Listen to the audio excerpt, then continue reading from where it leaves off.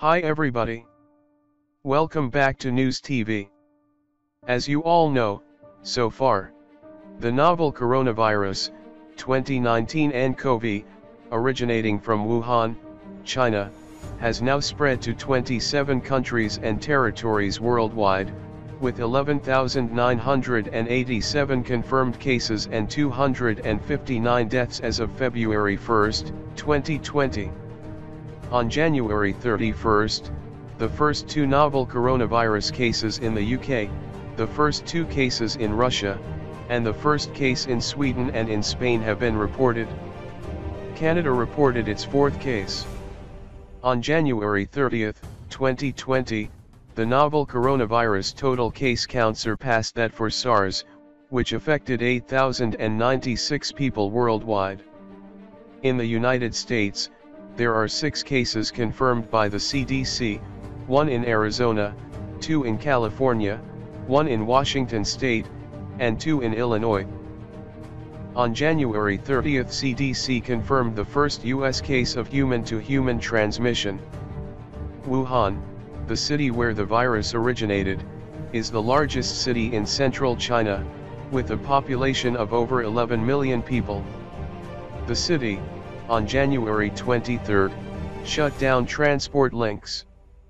Following Wuhan lockdown, the city of Huanggang was also placed in quarantine, and the city of Ezhou closed its train stations. This means that 18 million people have been placed in isolation. The WHO said cutting off a city as large as Wuhan is unprecedented in public health history and praised China for its incredible commitment to isolate the virus and minimize the spread to other countries. Germany, Japan, Vietnam, and the United States have reported cases in patients who didn't personally visit China, but contracted the virus from someone else who had visited Wuhan, China. These cases of human-to-human transmission are the most worrisome, according to the WHO.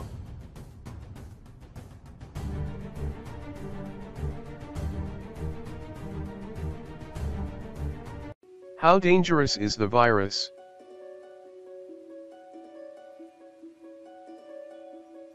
A pathogen's harmfulness is determined by the combination of its transmission rate and its case fatality rate, so we'll examine these two parameters below. How contagious is the Wuhan coronavirus? The attack rate or transmissibility of a virus is indicated by its reproductive number, ρ, pronounced R0 or R0, which represents the average number of people who will catch the disease from a single infected person. A more recent study is indicating a ρ as high as 4.08. This value substantially exceeds WHO's estimate of between 1.4 and 2.5, and is also higher than recent estimates between 3.6 and 4.0 and between 2.24 to 3.58. Preliminary studies had estimated ρ to be between 1.5 and 3.5. Based on these numbers, on average every case of the novel coronavirus would create 3 to 4 new cases. An outbreak with a reproductive number of below 1 will gradually disappear. For comparison, the ρ for the common flu is 1.3 and for SARS it was 2.0. Fatality rate, case fatality ratio or CFR, of the Wuhan coronavirus. The novel coronavirus case fatality rate is currently estimated at around 2%, according to the WHO on January 29, 2020. A prior estimate had put that number at 3%, between 2% and 4%. Fatality rate can change as a virus can mutate, according to epidemiologists. Once the province Hubei, where the epicenter Wuhan is situated, is removed from the calculation, the national, China, mortality rate drops to 0.3%.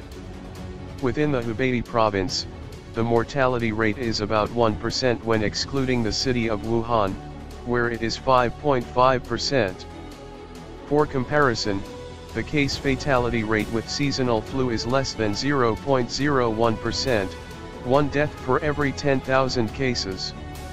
Mortality rate for SARS was 10%, and for MERS 34%. Incubation period, how long it takes for symptoms to appear. Symptoms of the novel coronavirus, 2019 nCoV, may appear in as few as 2 days or as long as 14. Estimated ranges vary from 2 to 10 days, 2 to 14 days, and 10 to 14 days, during which the virus is contagious but the patient does not display any symptom, asymptomatic transmission. Age and conditions of coronavirus cases. According to the WHO Situation Report No. 7 issued on January 27, the median age of cases detected outside of China is 45 years, ranging from 2 to 74 years. 71% of cases were male.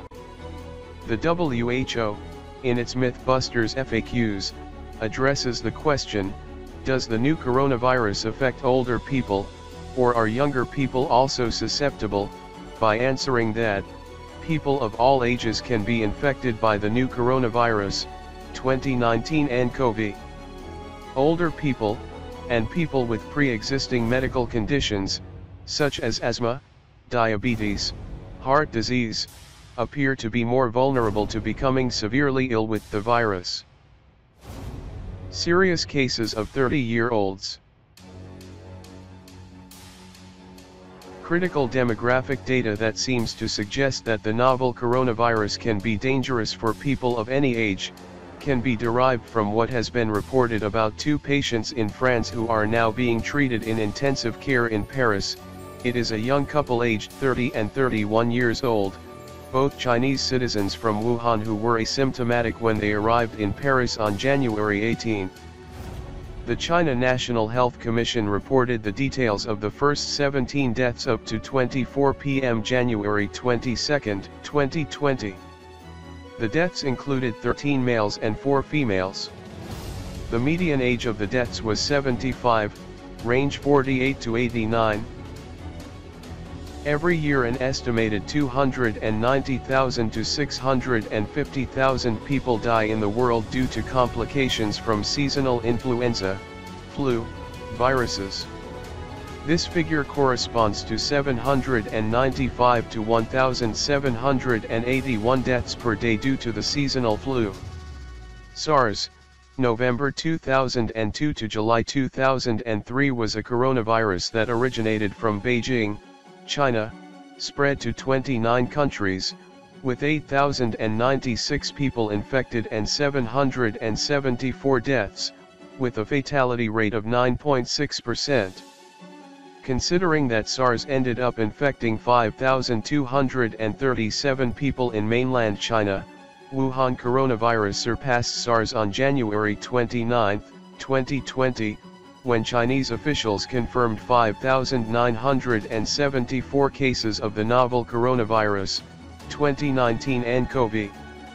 1 day later, on January 30, 2020, the novel coronavirus cases surpassed even the 8,096 cases worldwide, representing the final SARS count in 2003.